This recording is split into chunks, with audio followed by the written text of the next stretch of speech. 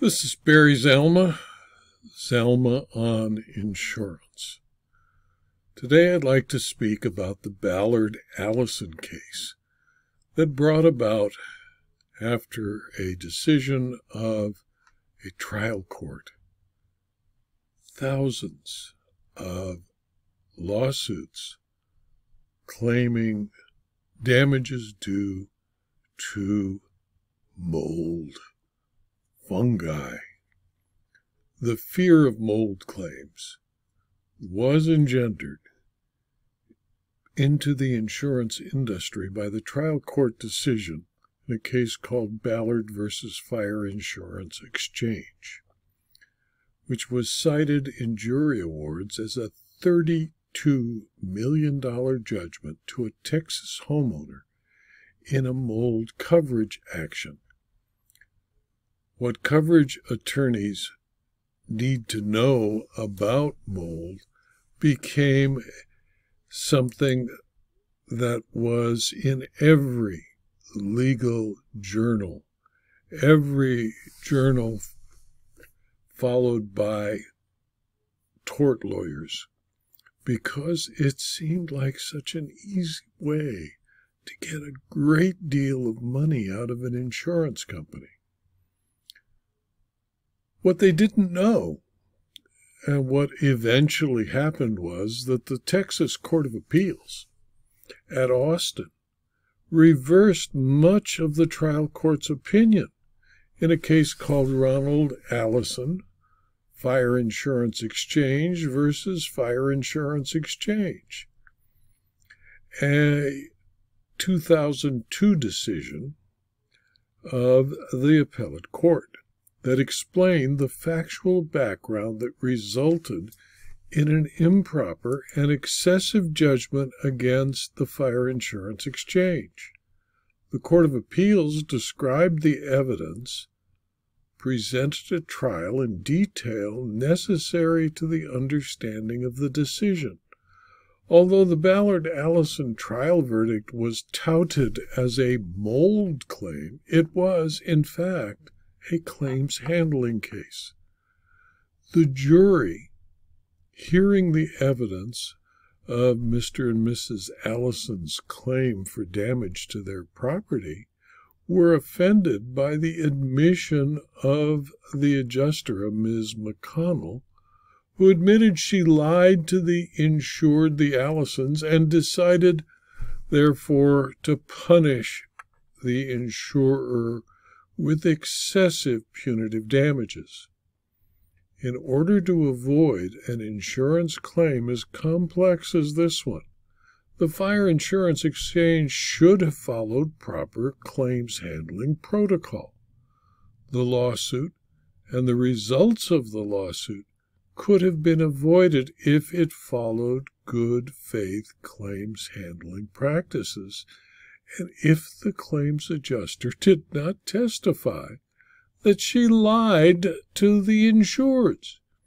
If the Ballard claim was presented after the decision in Feist versus State Farm Lloyd's, there would have been no coverage for any of her claims except the direct damage caused by water, and no basis for allegations of bad faith.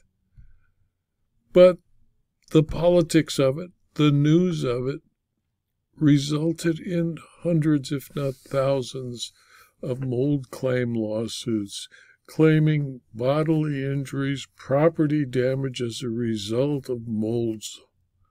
Well, what is mold? The term mold is defined as a simple microscopic organism that's found everywhere, indoors and outdoors. Mold belongs to the fungi kingdom.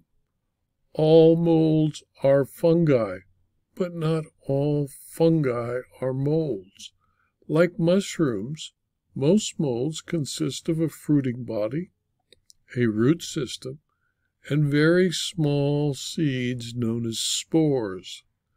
The filaments are the root system that microfungi send into whatever material they are growing on so that they can soften and digest the material. Mold is everywhere. It is a living thing that is neither animal nor what is usually considered a plant. It grows naturally outdoors. The spores which mold create in order to reproduce are present in the air. When mold moves indoors, it grows rapidly in environments that contain an excessive amount of moisture. Homeowners unintentionally create good conditions for mold growth through moisture collected from a leaky roof, broken pipe, clogged drainage systems, or lack of waterproofing materials in a shower stall. Any one of these things can initiate the process of mold growth. In addition to the presence of moisture, mold needs a nutrient source to develop and spread. The necessary nutrients are present in most homes and commercial structures. Nutrients that are consumed by molds include wallpaper, cardboard, ceiling tiles, wood products, newspapers, carpeting, or any product containing cellulose. Many molds are benign. Some are edible, such as mushrooms and the fungi that convert milk to cheese. Other molds, called mycotoxins, are claimed to produce toxins harmful to human health. Microtoxins can be absorbed into the human body through the intestinal lining, airway paths, and skin. Human exposure to mold can be very dangerous. And sometimes it's not dangerous at all. It's basically delicious. Mycologists, scientists dealing with mold, have estimated that there are hundreds of thousands of species of mold, each having its own preference for moisture, temperature, and food source. Mold grows on all live plants, dead plants, animal matter, and in soil. Spores are blown about by the wind and are almost always found in indoor and outdoor air. They are a normal component of house dust. The label toxic mold is misleading. Mold is not in itself toxic. Although some molds produce mycotoxins that have the toxic effect attributed to mold, molds are generally only life-threatening to infants, the elderly, or the infirm. No specific mold is always dangerous or always harmless. Mold allergies are not rare. In fact, some with a severe mold allergy may be worse off being exposed to an allergenic mold than a healthy person would be after being exposed to a so-called toxic mold. In a case called Voorhees versus Huber, a 2010 decision of the District Court, Western District of Kentucky, it was determined that one cannot maintain a cause of action by speculation.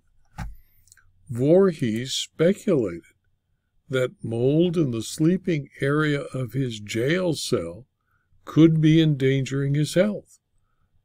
The plaintiff did not cite any symptoms that he experienced related to breathing the mold, such as coughing, allergies, headaches, etc.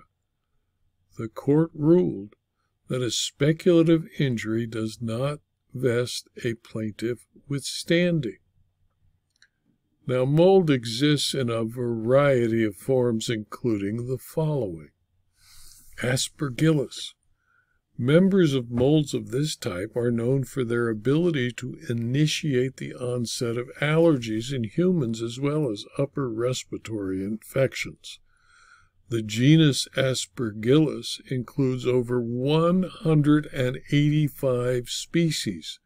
Around 20 species have so far been reported as causative agents of opportunistic infections in man.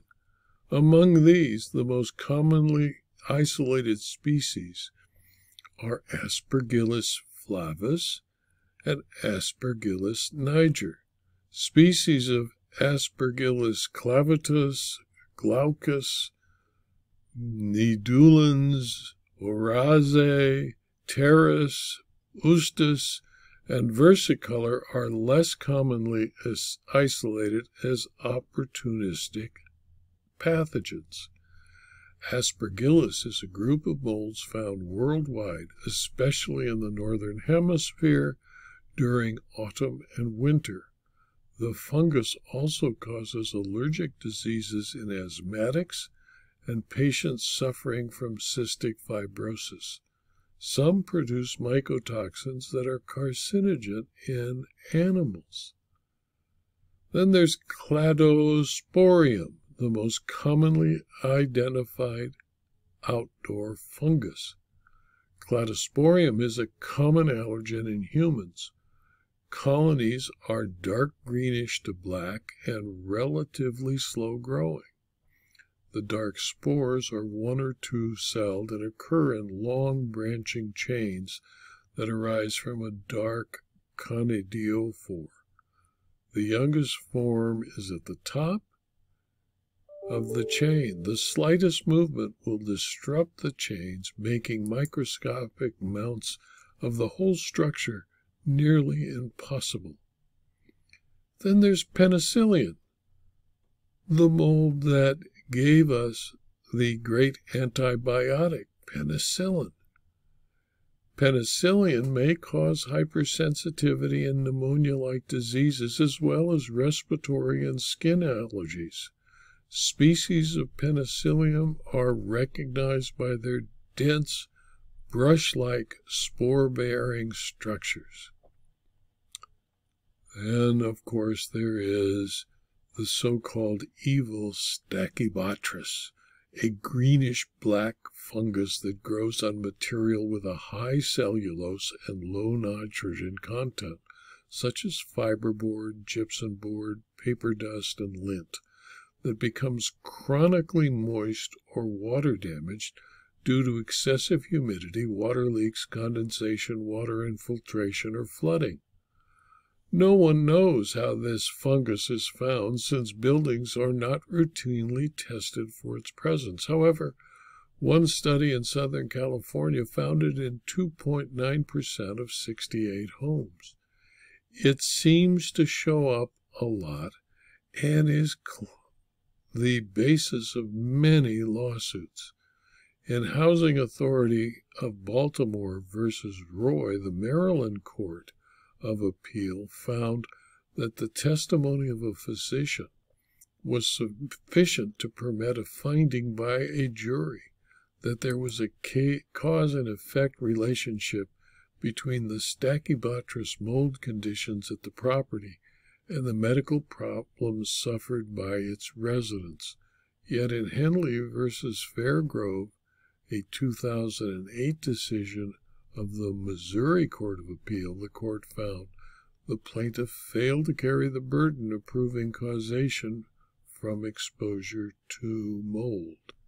However, when a person claims illness or injury from mold, individuals with persistent health problems that appear to be related to fungi or other bioaerosol exposure should see their physicians for a referral to practitioners who are trained in occupational environmental medicine or related specialties and are knowledgeable about these types of exposure. Clinical tests that can determine the source, place, or time of exposure to fungi or their byproducts are not currently available.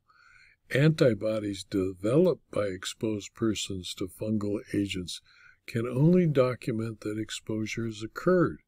Since exposure to fungi routinely occurs in both outdoor and indoor environment, this information is of limited value. The scientific and medical evidence is inconclusive on how exposure to molds in indoor environments may affect patients' overall well-being and health. However, there is a developing body of literature documenting specific effects of mold on respiratory disease. Recent publications explore effects of mold exposure on allergic sensitization and asthma severity.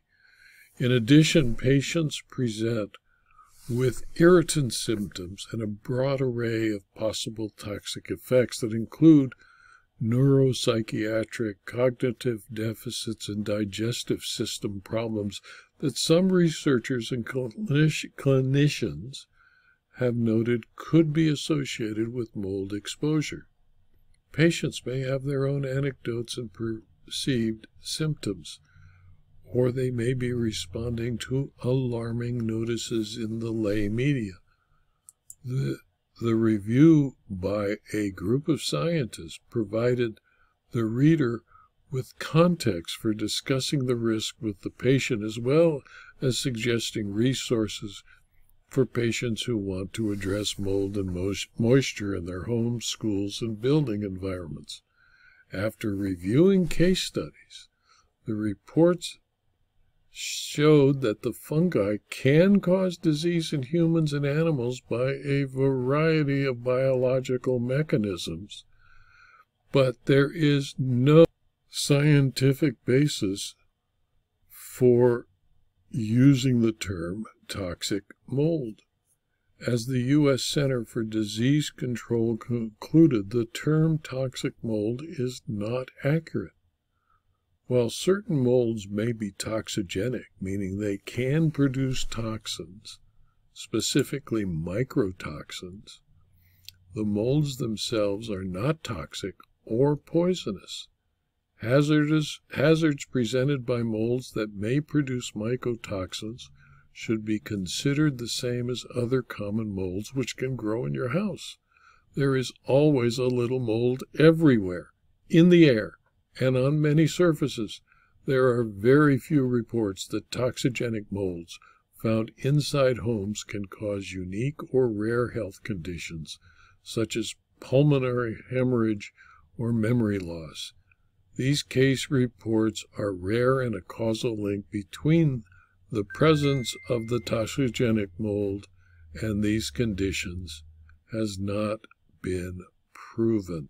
Although there are many anecdotes that indicate that there is such a thing as toxic mold, a group of anecdotes is only evidence of the anecdote, not evidence of toxicity of mold or mold spores.